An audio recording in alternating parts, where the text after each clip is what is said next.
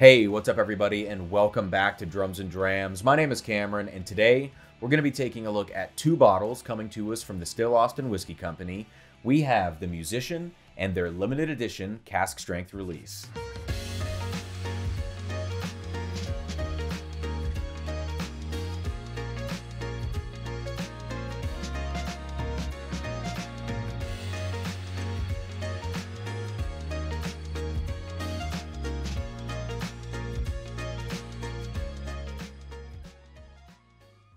Alright, so recently I have been on a craft whiskey binge, buying up all sorts of different and interesting bottles, and I decided that it's finally time to start featuring some of these distilleries and the products that they're making here on the channel. So to kick things off, I figured we would start with these two expressions from the Still Austin Whiskey Company. Like I said, this is the Musician, which is what they're calling their sort of standard Texas whiskey at 98.4 proof. And then over here we have the recently released cask strength edition of the Musician, which is clocking in at 118 proof. Now both of these are aged over 2 years, but if you know anything about Texas whiskey, you know that 2 years Texas time can be anywhere between like 6 to 8 years anywhere else in the United States. Now for this video, what I'm going to be doing is kind of giving you some background information about Still Austin, telling you how I came to know this distillery, and then we're going to nose, taste, and evaluate both of these bottles. And I don't really think we need to do any comparisons or anything like that at the end, so I'm going to try to make this video as quick as I possibly can. Now, the first time that I came across Still Austin was actually through the Joe Rogan Experience, of all places. Now, I'm a big-time Joe Rogan listener, as I'm sure many of you out there are as well. And as you know, he brings on a wide variety of guests, ranging from comedians to politicians, scientists, and everybody in between. But I would say about 75% of the time, there is some sort of mind-altering substance involved, and more often than not, that's going to be whiskey or bourbon. Now, when Joe had his studio out in California, he was drinking a lot of Buffalo Trace. They are sponsors of the podcast and everything like that. But when he moved to Austin, Texas, this new bottle popped up on the podcast that I didn't know anything about. And that actually ended up being this bottle, The Musician by Still Austin. But I didn't really think anything of it at the time. Because Joe was drinking Buffalo Trace, I basically just figured he was another tater. And when this bottle showed up, I thought maybe he's just showing a little bit of love to somebody who welcomed him to the city or something like that. What I didn't know is that Nancy Fraley is involved with Still Austin. And we're going to get to that here in just a second and talk about why that's significant. But first, let's do a little bit of a rundown about what's going into these bottles here. So Still Austin uses a unique mash bill of Texas heirloom grains consisting of 70% white corn, as opposed to the industry standard number 2 yellow corn, 25% Elbin rye, and 5% wildfire malted barley. Now this is distilled in-house at their Austin, Texas distillery, proof down to 118 before entering the barrel, and then the barrels are stored in their farm country rick houses, which are exposed to the wild and sort of volatile central Texas climate. Now because of this climate, the distillate in the barrels actually gets really far into the wood before returning to the center and repeating that process. And because of this, the barrel has a significant impact on the distillate. It's almost like sort of an accelerated aging process in some ways. And this is really why we see a lot of young Texas whiskeys hitting shelves, because they don't drink their age. They drink well above their age from this immense barrel impact. But because the barrel does have this much impact, you run the risk of over-oaking your products or of just getting too much funkiness too soon. In order to combat that, Still Austin opts for a little bit of a lighter char on their barrels. So they go with a number 3 char from Independent Stave Company. And again, this sort of helps to preserve some of the sweet and round flavors that they're looking for in their bourbon. I mentioned earlier a name that I'm going to bring back up now, and that is Nancy Fraley. Many of you are going to know Nancy Fraley from her work with Joseph Magnus, in particular with her blending of the cigar blend, which utilizes some Armagnac cask finishing with high-aged MGP bourbon. But Nancy is actually the master blender of Still Austin. And this is something that I had no idea about until I picked up this cask strength offering here. I figured out that we were getting a cask strength version of Still Austin. It piqued my interest. I looked it up and I saw Nancy's name associated with it. And for those of you who know, anything that Nancy touches in the whiskey world pretty much turns to gold. So it's a sure buy on these two bottles. I'm very excited to check them out. She's even bringing over some of her ancient French techniques in brandy making, in blending and distillation to Still Austin with her sort of slow water reduction method, where they add little bits of water to these barrels in the rick houses every month. They proof them down slightly.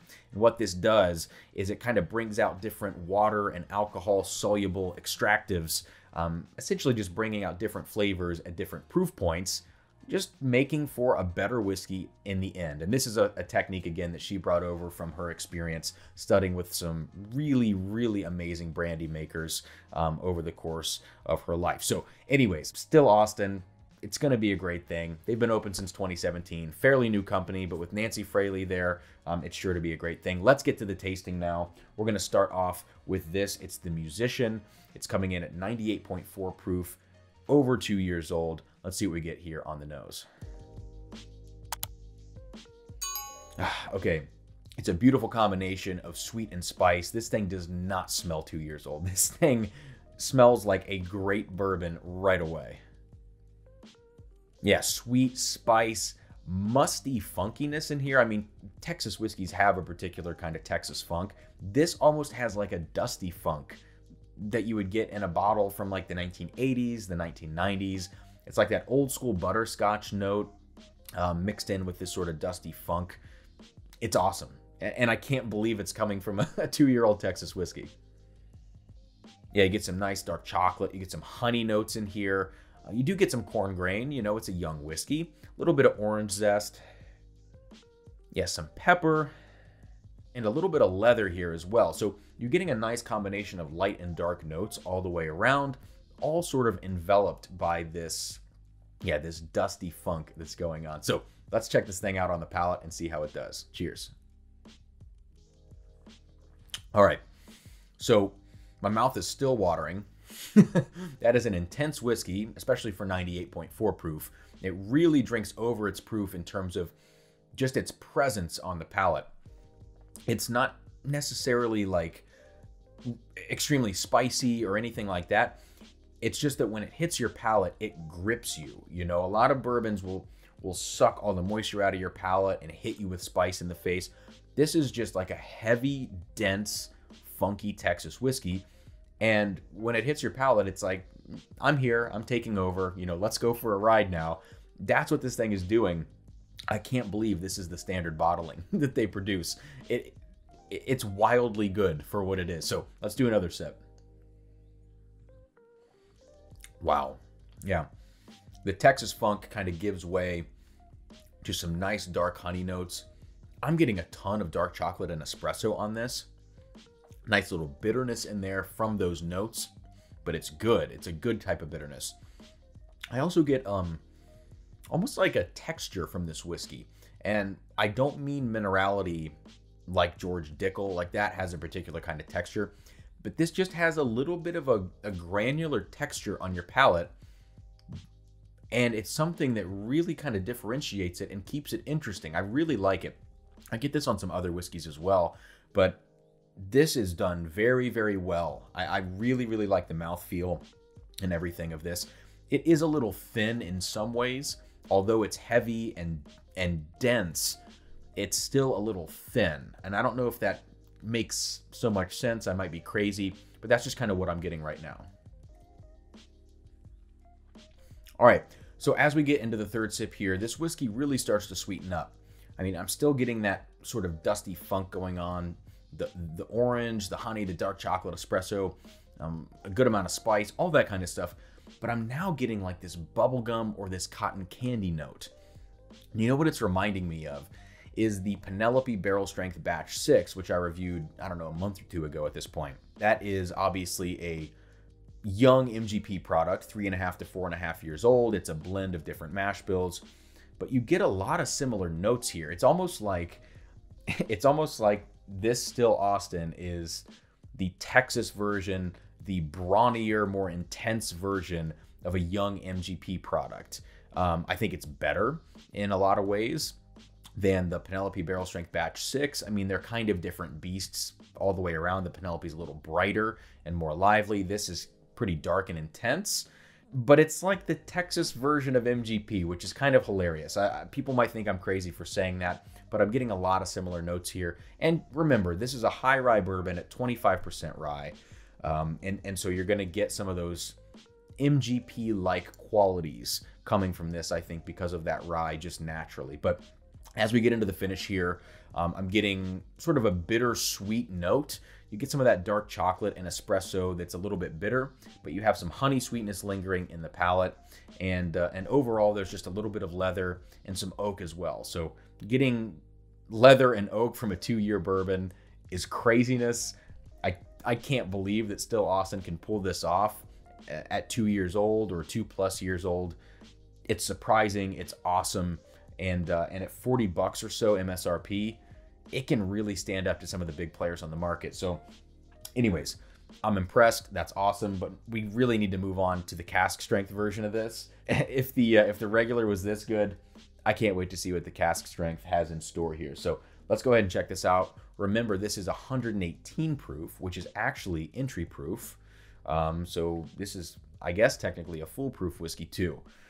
Let's go ahead and see what we get on the nose here of this cask strength version.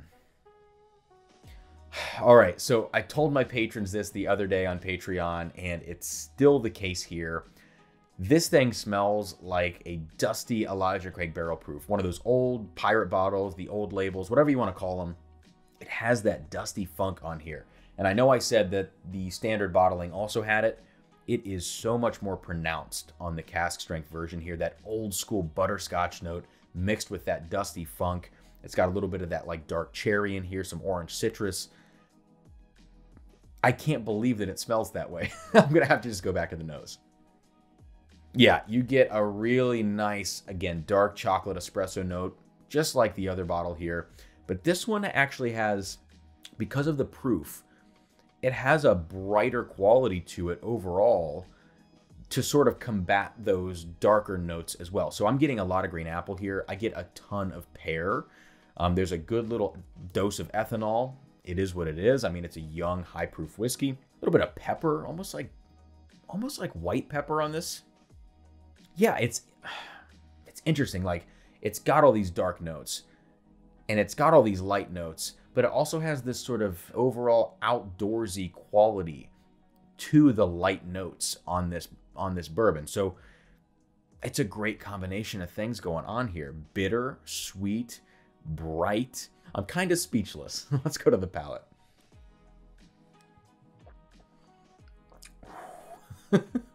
That is intense. Oh my gosh. It is so immensely spicy right away. I mean, this thing grips your palate.